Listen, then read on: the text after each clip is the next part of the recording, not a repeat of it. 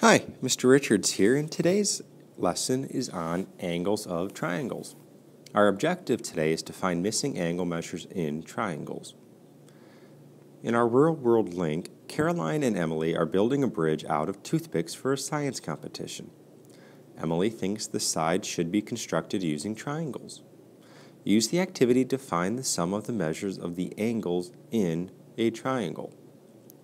Now, lines M and N are parallel. Lines P and R are transversals that intersect at point A. Now, what is true about the measures of angle 1 and angle 2? And explain. Well, if M and N are parallel lines, and they are, and this line, P, is the transversal, both angles 1 and 2 are on the inside of the parallel lines. On opposite sides of this transversal, one's on the left, one's on the right, we can say that they are equal because they are alternate interior angles. And that's what we'll say. They are equal because they are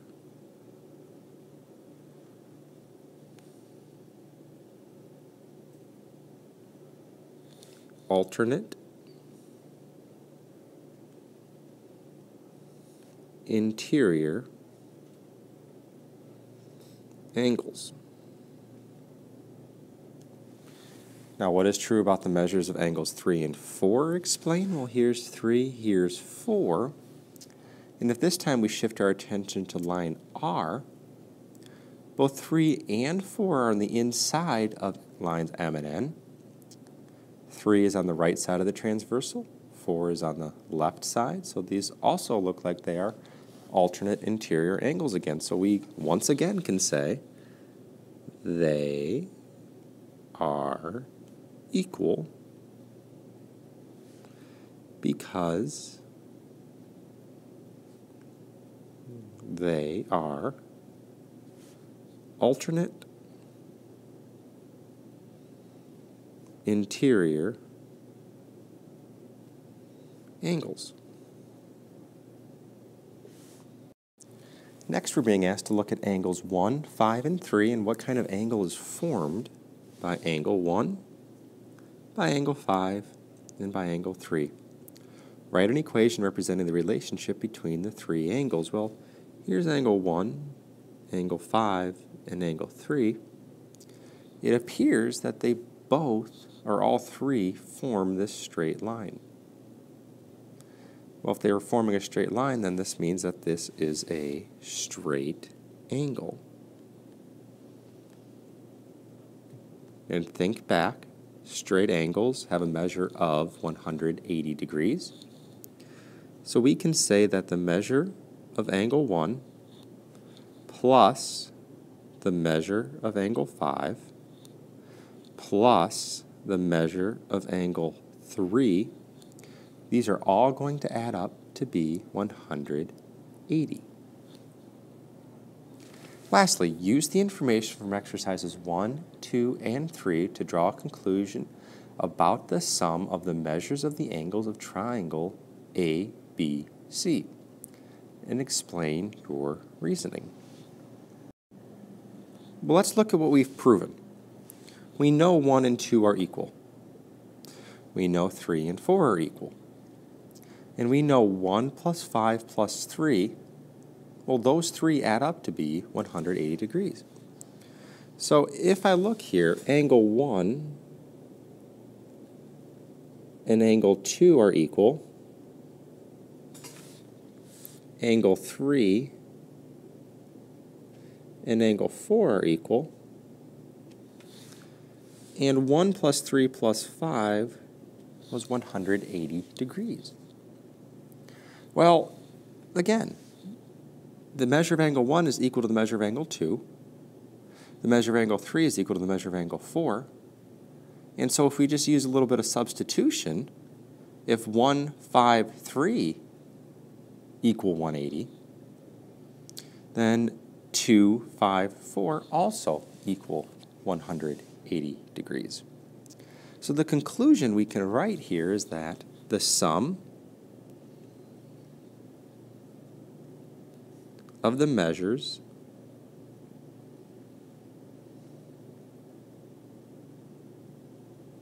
of the angles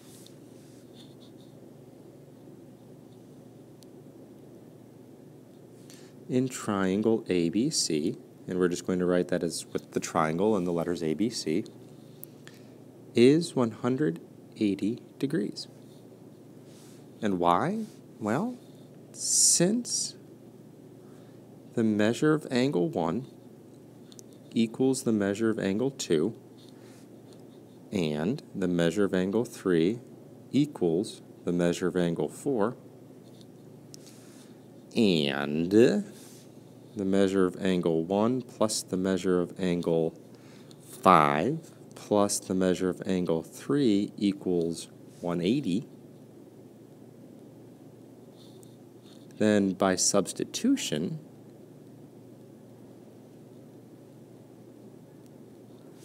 the measure of angle, out of room there, measure of angle 2 plus the measure of angle 5 plus the measure of angle 4 equals 180 degrees. So I got to the bottom of my screen there. So again, 1 and 2 are equal, so we just flop out 1 and 2. 3 and 4 are equal, so we just switched out, substituted out 3 and 4. And if 1 plus 5 plus 3 is 180, then by substitution, 2, 5, and 4 are also 180 degrees. So we just proved, using straight angles and alternate interior angles and substitution, that the angles in a triangle add up to 180 degrees. And if that wasn't proof to you enough, here is our key concept for today. The angle sum of a triangle, the sum of the measures of the interior angles, the inside angles of a triangle, is 180 degrees. Now, a triangle is formed by 3 line segments that intersect only at their endpoints. A point where the segments intersect is a vertex, so we have the points here that are vertexes. The angle formed by the segments that lies inside the triangle is called an interior angle. So we have the inside angles of the triangle. So in our example here, we're told to find the value of x in the Antigua and Barbuda flag. Sorry to butcher that name there. Well, 3 angles in a triangle add up to 180 degrees, and they have 55 and 90. So x plus 55 plus 90 is 180. 55 plus 90 simplified to 145. They solved the equation by subtracting the 145 from both sides to get x equals 35. And now we're going to see if we can do something similar. If we draw a triangle that's just a random triangle that's x, y, z, if the measure of angle x is 72 degrees and the measure of angle y is 74 degrees, then what is the measure of angle z? Well, I'll just label z as z here. Well, following the same setup, z plus 72 plus 74, the 3 angles inside a triangle, have to add up to 180 degrees. And if we continue simplifying here, then z plus 72 plus 74 is 146 equals 180 degrees. Then, to solve for z, we can subtract the 146 from both sides. And z is going to equal 34 degrees. And that is our simplified answer. Now this gets to be fun. The measure of the angles of triangle ABC are in the ratio 1 to 4 to 5. What are the measures of the angle? Well, if the measure of angle A, which is our one side here, we're going to say ABC, if we just say the 1 is x, well, if 1 is x, then it would be 1x, 4x, 5x. Well, just like in the last question where we did z plus 72 plus 74 equals 180, we can now go, okay, x plus 4x plus 5x equals 180. Simplify the expression to get 10x equals 180 by 1x plus 4x plus 5x is 10x. Divide by 10 on both sides to get x equals 18. But you're not done there yet. That just represents x. To get your other two sides, you have to take 4 times the 18 to get 72, and 5 times the 18 to get 90, to determine the three angles are 18 degrees, 72 degrees, and 90 degrees.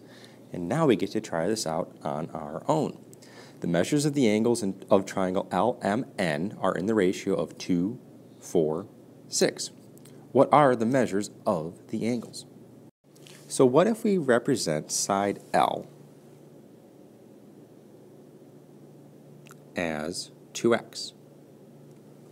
Well, if we did that, we would have 2x plus 4x plus 6x equals 180 degrees.